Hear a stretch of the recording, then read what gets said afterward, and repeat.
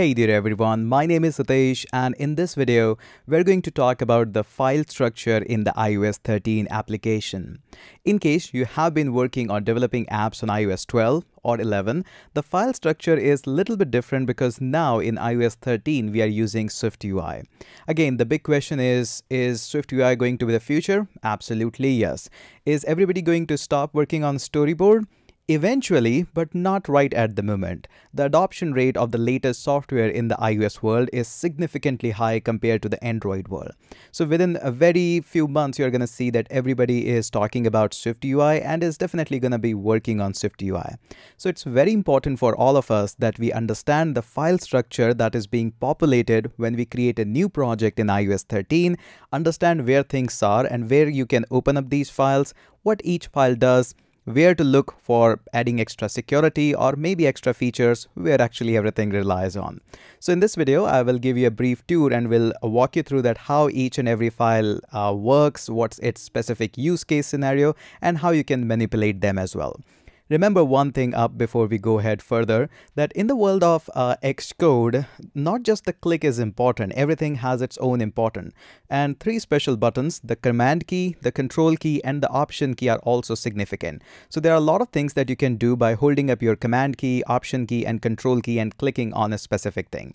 More of that I'll walk you throughout the course as we'll move forward up here. So first and foremost, let's go ahead and take a tour of the file structure up here. So let me fire up my Xcode up here. So this is the default view that you are going to see. And right now, notice from my left-hand pane, I'm onto the very left-hand side and I have selected content view.swift. Now yours might look a little bit different. And in this video, we're going to see that how we can change all these things and can be aware where things are. So as I told you in the previous video, the most easy culprit to be seen up are at the right hand side top corner, which manipulate the navigation pane on the left, bottom, and on the right side. So these are the most important one. Apart from that, a couple of things that you should always look out is this guy, which can actually show up your canvas or can actually hide based on what you're doing. So right now we're going to just show editor only because I want to have a full screen up here, right, so that I can actually talk about that. I'm going to zoom that. You can do that by command and plus key so that it's much more easily visible to you. Okay, so let's talk about the file structure. Now, although it looks like that we are in the content view and this is the main file, of course, we'll be spending majority of our time here, but actually the file tour of the file structure starts from the My First app. This is the major configuration file responsible for doing variety of things, including your display name. And notice one very important thing is the target. Target is the one thing which Xcode looks up and builds your app for. So here is your display name. And display name can of course be changed, but the most important one for which the app will actually care is about the bundle identifier. This should be unique. If you are working for the very first version of the app, 1.0 and build 1 is fine. But as you roll out more update to be in the production, to be done in the production, then surely we have to change the build number and slightly in the version number. It's totally up to you whether you call your app's next version to be 2.0 or maybe 1.1. Totally on you. iPhone or the Apple has nothing to do with that. Then comes up the target device for what you are building your application. Is it just for iPhone or the iPad? Again, just shrinking or de-shrinking your app is not what we call as development for iPad. It's a little bit different there. So you can check mark that or uncheck that, and based on that, options are aware here. Then comes up the device orientation. Whether you want to support only for the portrait mode, upside down, landscape left or light, you can enable or disable that. For example, if you are building up a new UI for dialing up the phone number, check this on which says upside down, there is no point of that.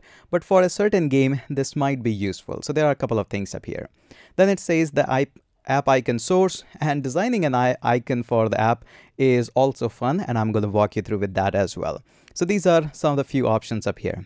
But again, as I said, Xcode is a gigantic software. You can see we are in the general tab only. There are some signing capabilities, some of the resource tag, info, build settings, phase settings, and build rules as well that you can introduce in your application. And there is a lot of things that you can do. And we will be going through while we'll be learning how we can introduce the biometric authentication during this course. We're going to see how we can take advantage of these build settings and all of that. So these are the only important one right now we're going to discuss. As the course proceed, we definitely are going to talk more about that. Moving back onto the general, now let's go ahead onto the folder structure. And in the folder structure, you can see we have got majority of the 4 of them. Only one of them we majorly use. Rest of them are not that much used. The first one is the My First App. We'll be spending most of the time here.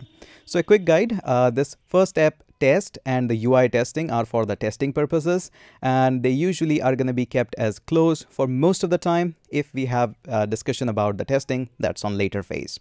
Okay, moving further.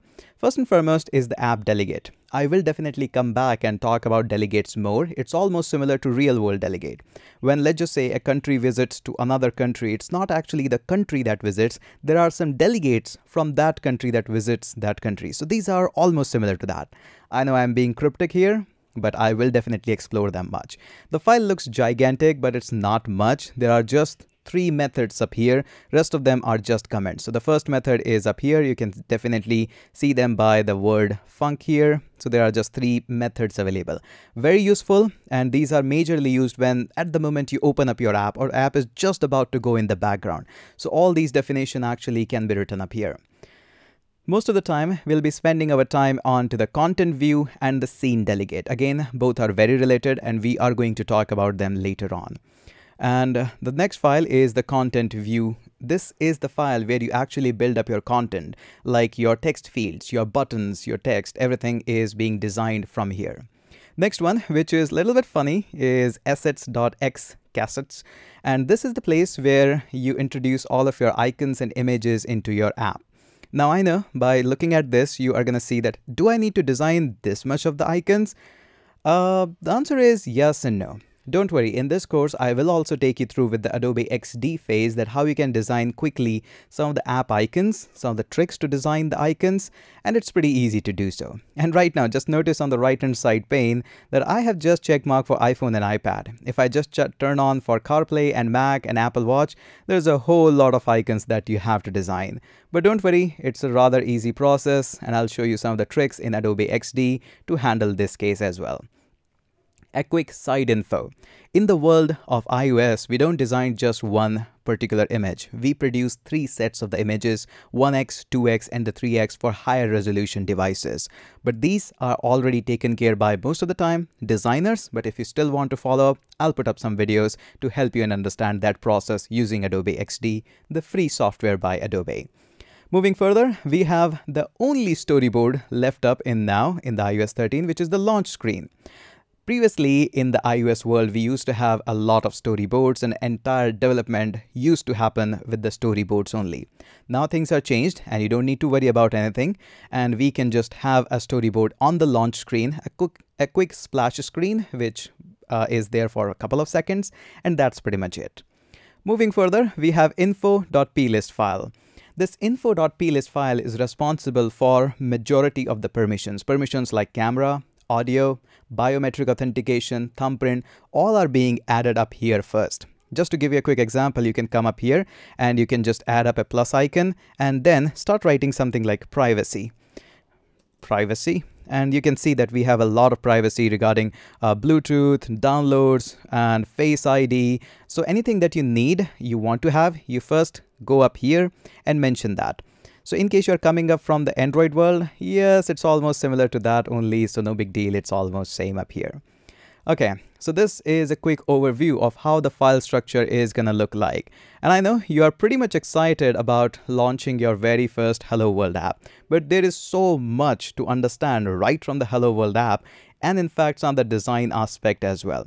So my recommendation for all of you is, first and foremost, since I will be teaching you a little bit onto the Adobe Xd part as well, I highly recommend to go sign up for the Adobe Xd and get their free software Xd. This is the software that we are going to talk in the next couple of videos to design our app icon. We don't want to create a simple hello world. We want to create a hello world which is fully polished, having its own app icon, some things that we can do by pressing of the button, and a little bit more than. There's going to be a lot to understand up here. So that's it for this video, and let's catch up in the next video and start designing some of the assets for our upcoming Hello World app.